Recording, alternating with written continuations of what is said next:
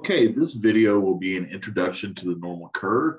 And the normal curve is a really important theoretical idea in statistics and used to model data for large applications, all right? And we will use it for all sorts of things.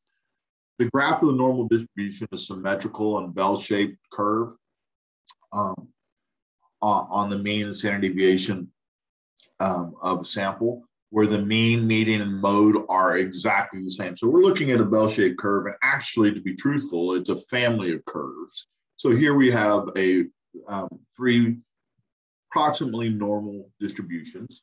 And please know that they run from negative infinity to positive infinity. Okay, so the negative infinity to positive infinity. Now, these three are all centered at the same mean. However, they have different standard deviations. And so the one with the dashed line has a half of standard deviation. The solid line has a standard deviation of 1, and the dotted line has a standard deviation of 2. And you'll notice that the heights change because the smaller the standard deviation, the more data we have towards the center. The smaller the standard deviation, the more data we have towards the center. The larger the standard deviation, the more spread out we are. So in other words, if you take a curve and you squish it together, you're going to have a small standard deviation. If you spread it apart, you're going to have a large standard deviation. Now, the area under the curve for all three of these is exactly 1. So regardless which one we look at, these have to be valid probability distributions. And probability distribution or probability density functions have the same area under the curve. So this has an area under the curve of 1.0. This one has an area of the curve under 1.0. And then obviously this one will also. Half of my data is below the mean.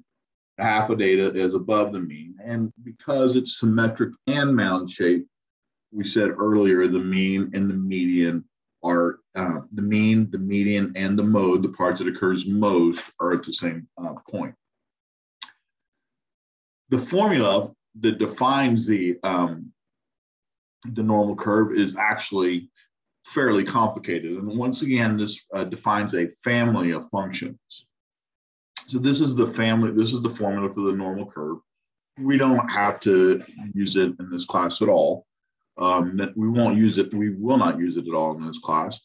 But every year someone asks me, what does it look like? And so we show it to them. And then also in Calculus BC, you'll integrate it. And what it means to integrate something is to find the area under the curve. So you'll actually find the area under the normal curve when you get into Calculus BC. And as I said, it's actually a family of distributions that follows this basic format. Of course, the mean and the standard deviation can vary for each one. And because there's an infinite number, because the mean and standard deviation vary, there's actually an infinite number of means and standard deviations, which means there's an infinite number of curves that can be normal. However, all of them have this area under the curve. They all have an area of 1. They all center about the mean, and they all extend from negative infinity to infinity.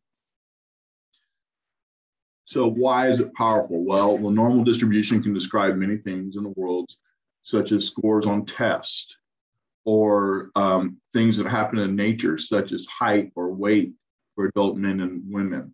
And when the mean, standard deviation, and normal curve are known, then several other values can be calculated. If we know the mean and the standard deviation, we can use this formula and integrate it to find out where you stack up, where you lie percentile-wise relative to everyone else. And this is an extraordinarily important concept here. Theoretically, almost all data falls within 3 standard deviations of the mean. If you're beyond 3 standard deviations one way or the other, you're an outlier, you're special. Typically, in our class, we'll actually define outliers as plus or minus 2 standard deviations. You probably need to note that now. So the mean plus or minus 2 standard deviations is the way we define outliers, and it's really rare if you're beyond 3. And we'll talk more about that in the next video. So at this point, you're probably going, my goodness, there's an infinite number of curves. How am I ever going to learn all of that? Maybe I should be student aid or go see the counselor.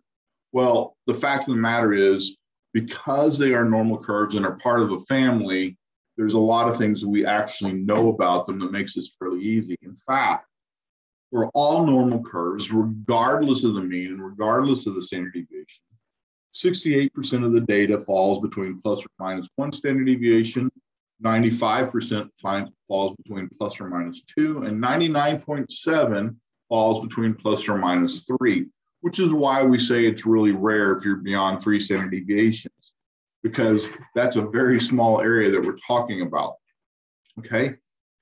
And also, as I said earlier, it helps with a bunch of different things.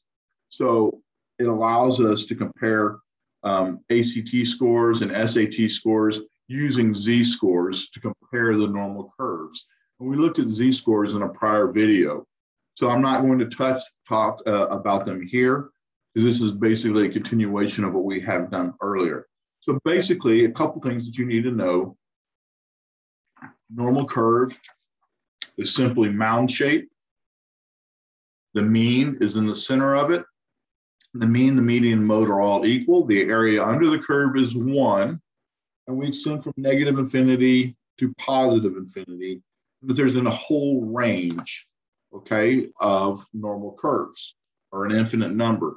This 68%, 95, and 99.7, we'll talk about more in the next video. But this is known as the empirical rule.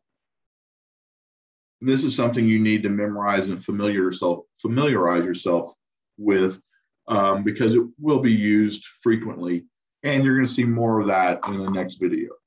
Okay, thank you for watching. The next video, we will break down the empirical rule and a bunch of other things about the normal curve. Thank you.